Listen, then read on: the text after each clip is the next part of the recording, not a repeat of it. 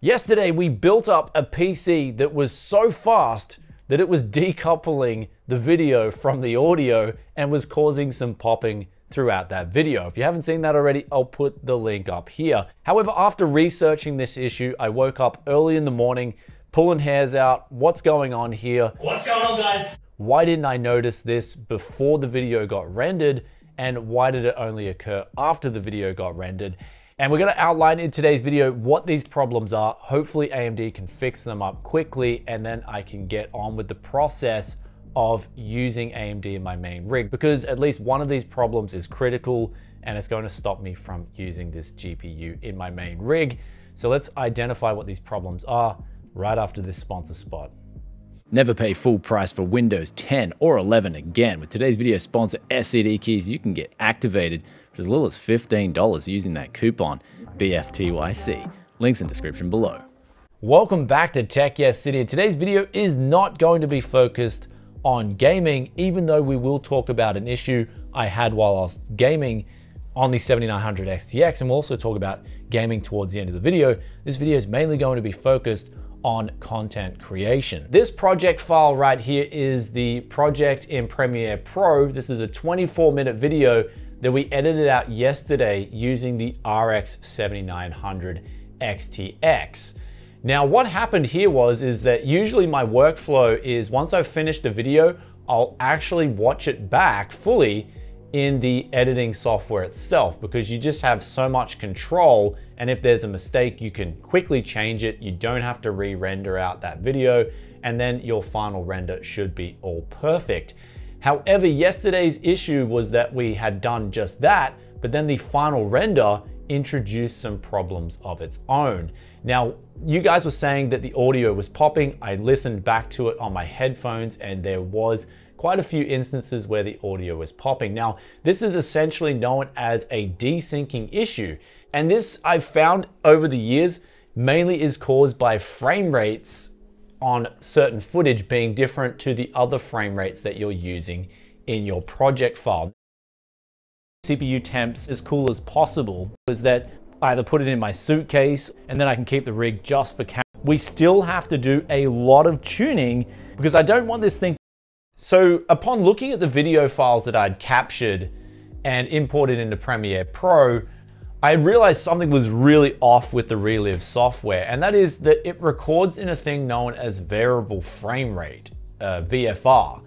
And in the options, there's no way to turn this to CFR, which is constant frame rate. Now, if you're recording videos, you would want to use constant frame rate. Otherwise, you are just going to have audio and video desync issues out the wazoo.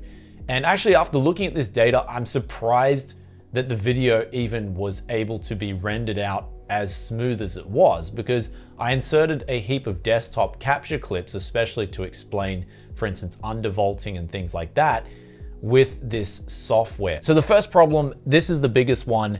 I can't use AMD's recording capture software in their Adrenaline driver suite for reliable video editing to get you guys content. It's just not going to happen unless they patch this up and they fix it with a constant frame rate. Variable frame rate is an absolute no-no to getting you guys consistent audio and video quality.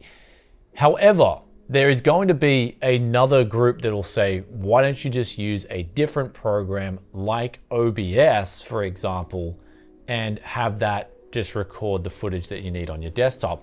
And I've tried this before, and it just is nowhere near as fast as having your driver software capture that footage with a hotkey, and you've always got that, it's always there, it's always open, as opposed to using a different program like OBS, for example. I've got to open that software. It then can conflict with your video editing software sometimes, and you also have to actively have that software open to hotkey recording and things like that.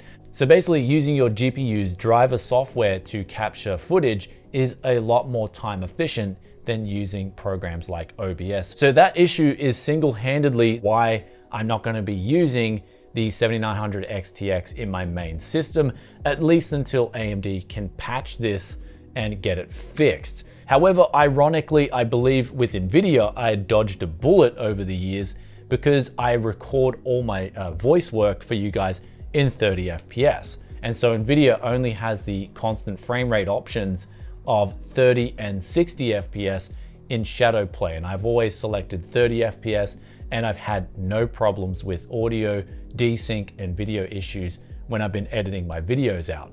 However, that major issue aside, there were 3 other problems that I came into, but these weren't deal breakers. If these were the only issues with the GPU, it would still be in my main rig. The first being that the idle power consumption is all over the place. I'm finding it'll go up to 150 watts when my monitor's on 175 Hertz, but if I drop it down to 60 Hertz, the power consumption is then absolutely fine on idle desktop. So it looks like AMD either haven't fixed the high refresh rate power consumption, or it's just a new model of monitor from Philips, the Evnia 34-inch, and they have to patch the GPU drivers to idle properly with the 175 Hertz option on this monitor.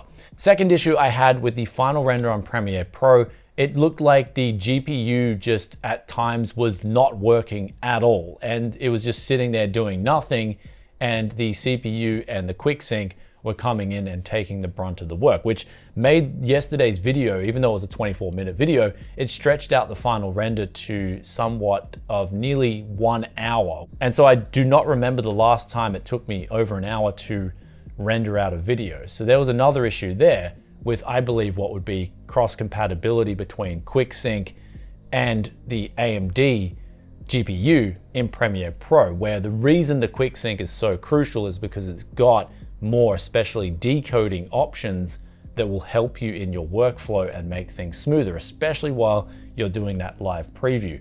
The final issue I had here, I actually couldn't get footage of this. It was so hard to capture because it would happen once every 30 or 40 minutes. And that is, there'd just be this weird analog-like flash on the screen that happens for only 1 or 2 frames. And I'll actually show you an example on this video, where if I look back on my capture on the Relive, it wouldn't come out on that capture, and record this on video manually would be so hard because I only record at 30 FPS, and after 30 or 40 minutes, my camera would just fill up with data and be full and turn off anyways. And this issue happens whether the CPU and RAM are on default with the GPU on default, or whether the CPU's overclocked and the GPU's undervolted. It doesn't matter, both scenarios, it was still happening. Hopefully AMD can patch this up as quickly as possible so content creators can be adopting more of their GPUs and extracting the good value that some of these cards offer.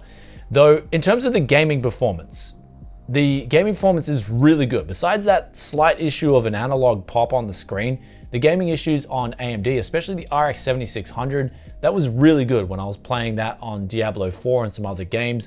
When I was on a bender here a couple of weeks ago, the gaming performance and consistency is getting a lot better on AMD GPUs, but the content creation side still needs a bit of work. Anyway guys, hope you enjoyed today's video. If you did, then be sure to hit that like button.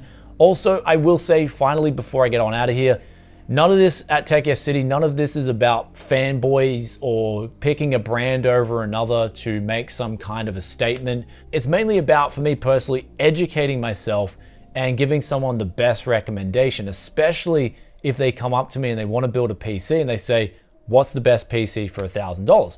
And my response to that would be, what do you want to do with this PC? And so naturally, without these issues being patched, I'm going to say, well, if you're just gaming, think about getting an AMD GPU. If you're thinking about content creation, you might want to look at an NVIDIA GPU. And so that's where my recommendation stands at this point in time. I will update though as time goes on. I'm actually really getting into this, and although the problems can be frustrating at times, I'm enjoying learning all the nooks and crannies in between, and hopefully you guys are enjoying this content as well, getting the best single end user desktop experience. And I feel like a lot of these companies are leaving us behind, the single end user for server, business to business, and all those other profit-taking fields. And it's showing in the products that we're getting, where I don't know about you guys, but it seems like more and more problems keep coming up over time as products get released. Anyhow guys, love reading your thoughts and opinions. Do drop your comments down below. I love reading them, just like this question of the day here, which comes from Bar Davidson 2102. And they ask, by the way, how does the AMD 7000 series CPUs compare to the Intel 10th gen in terms of low latency? And from what I initially tried with Ryzen 7000, I was really impressed by the Ryzen 7700. That was the one that was like, wow. I was really impressed with that CPU when I used it, just in terms of general responsiveness. But I will be testing an 8-core 7000 series, 16-core 7000 series, as well as an 8-core 5000 series, because this stuff does take a lot of time to do the testing that I'm doing. Though that video will take a while, as there's a lot of requests coming in for that kind of content, and it doesn't get made all within a day. It's actually impossible to make that kind of content in a day. But I will do something to give you guys thoughts and opinions there, so you can make the best purchasing decision for what you do. And I think there's a lot that's left out in these AFK benchmarks, as a lot of us are finding out as time goes on. Anyhow, hope that answers that question, and I'll catch you guys in another video very soon. Peace out for now. Bye.